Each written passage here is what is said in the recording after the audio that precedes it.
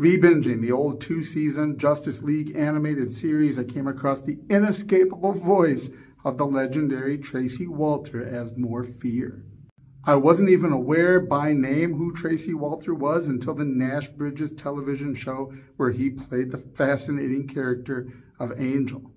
Once you know somebody's face and recognize their voice, you realize just how many things they've been in. He was in Star Trek as Ferengi.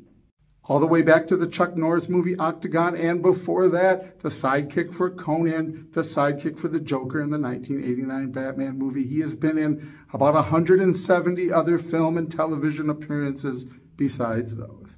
Bringing value to everything he's in with every single performance, and what a career to have worked with as many people as he has on as many things.